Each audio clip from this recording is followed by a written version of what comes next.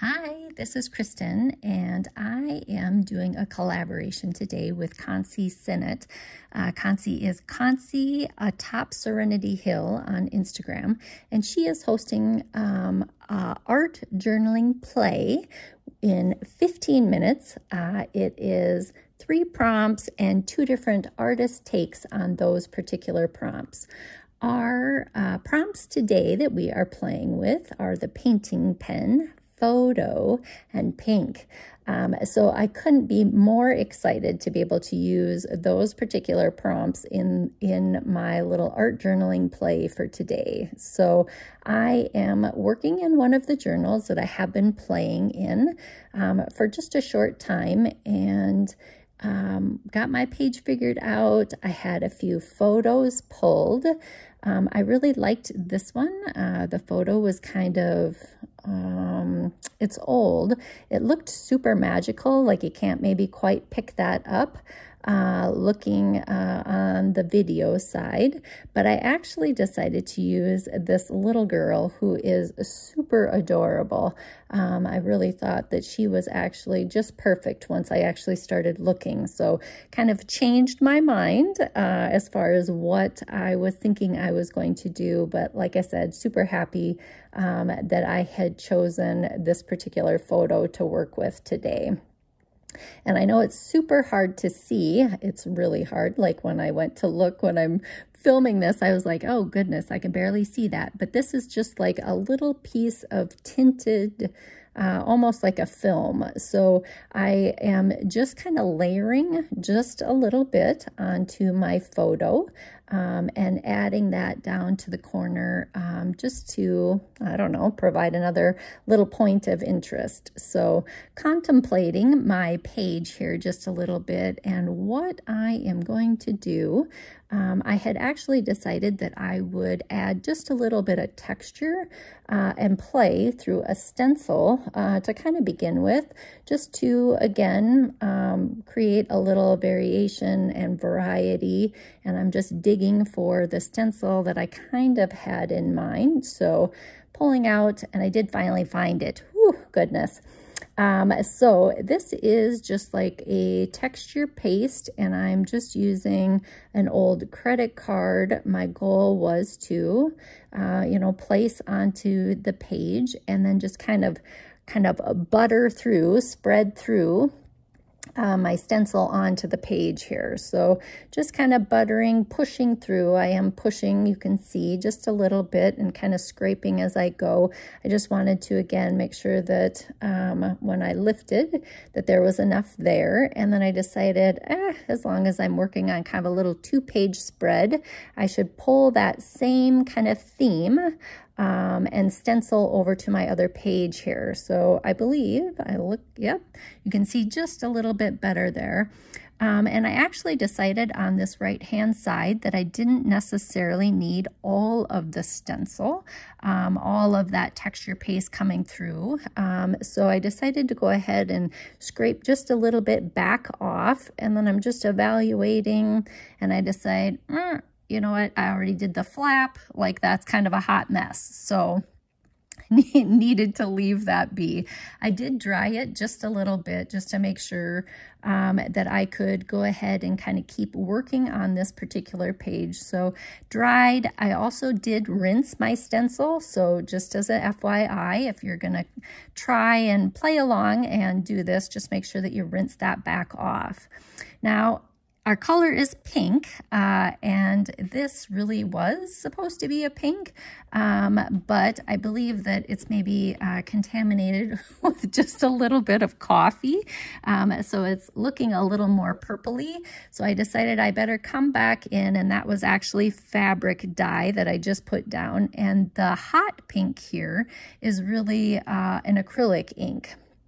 So I'll add these particular links for you so you can see exactly what I used, but just kind of going back in over the top, really kind of layering up this pink color as I'm working on this particular page. Liking what I have a little bit better with that little bit of brighter pink, but again, still kind of contemplating what I've got and just thinking I needed probably something else. So I did end up reaching for, this is actually a watercolor. It is, I believe it's a rose pink, and this one it looks like it's, you know, not anything too much, but wait for the water. Ooh, it's coming.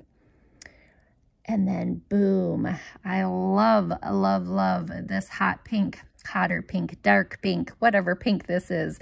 Loved this one a lot. And so I'm just kind of dribbling and now adding just to a few other pages within this book.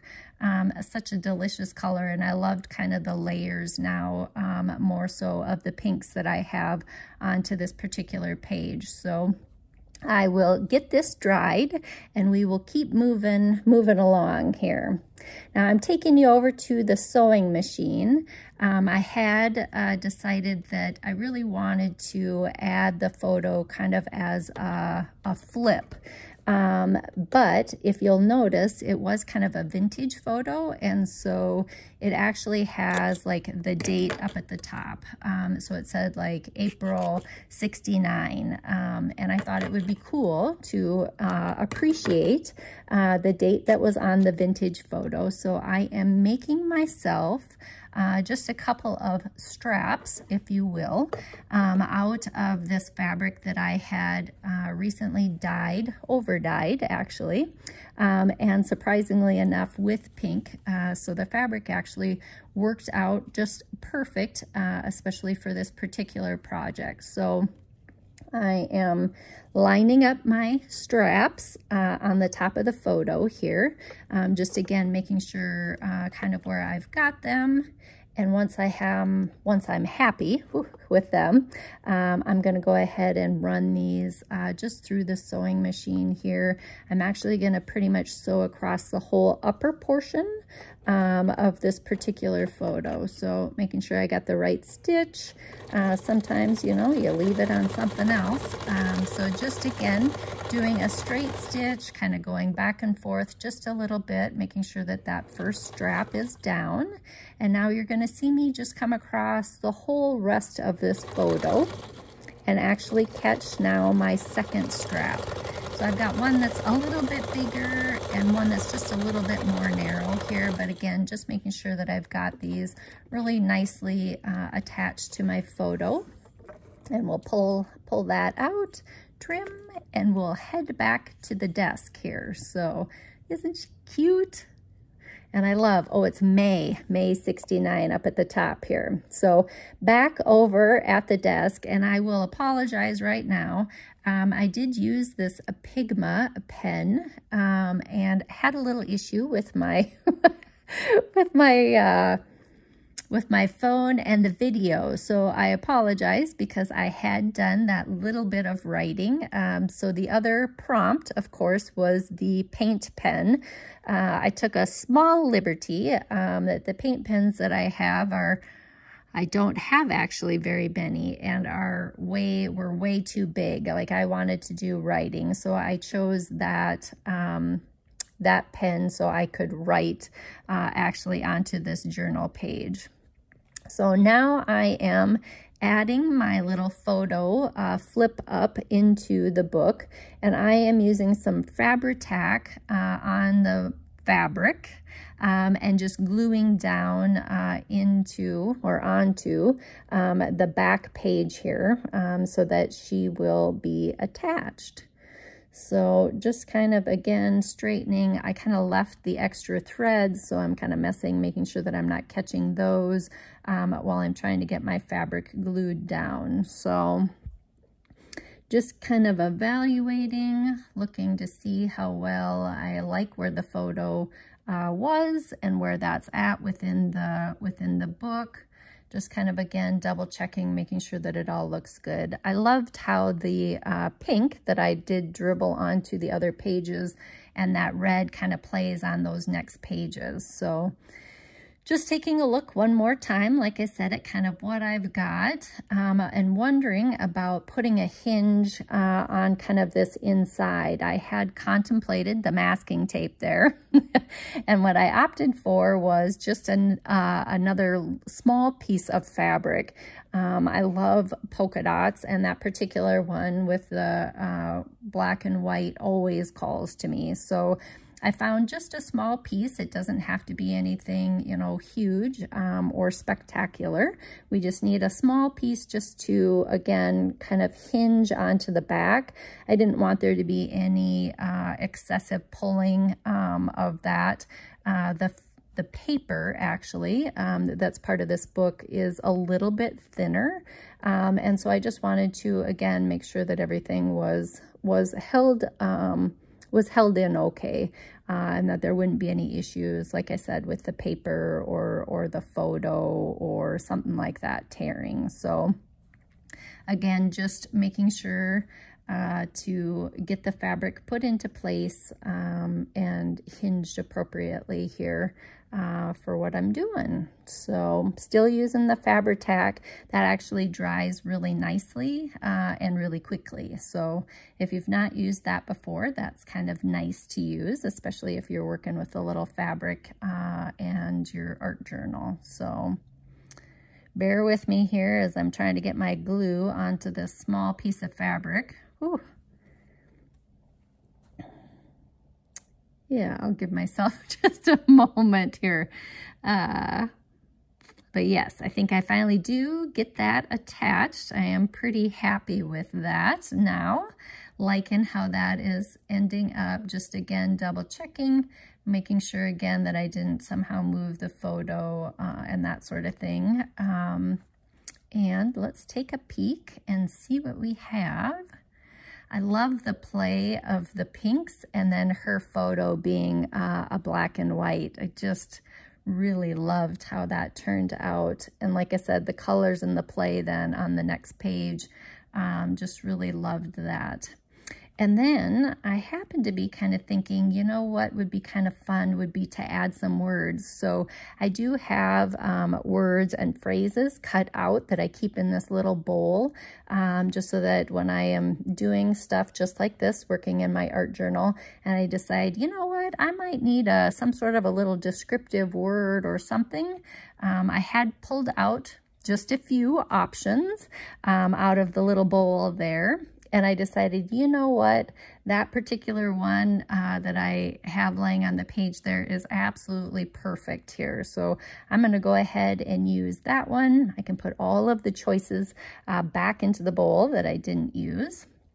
And we'll go ahead and get this little descriptive word. And if you didn't see it, it says makes waves, which I thought was just way too adorable not to use. So super happy that I had, you know, a little serendipitous moment of found words, right? For just the right time, right choice, right page as you're working through. So super fun. We'll take a peek here, like I said. With her little arms folded, the whole makes waves just totally made me giggle here just a little bit. So loving the texture of the texture paste underneath through the stencil. I really thought that that was kind of cool. So liking that, contemplating here, and then I was thinking, you know, it would be really cool to be able to keep these prompts and this opportunity to collaborate with Concy and just have it be all together. And I liked that little flap on the other side. So I decided, you know what, let's make that into just a little pocket. Oh, and we do not need the clear tape. Let's go ahead and use some of the washi tape, black and white from Wow Studio.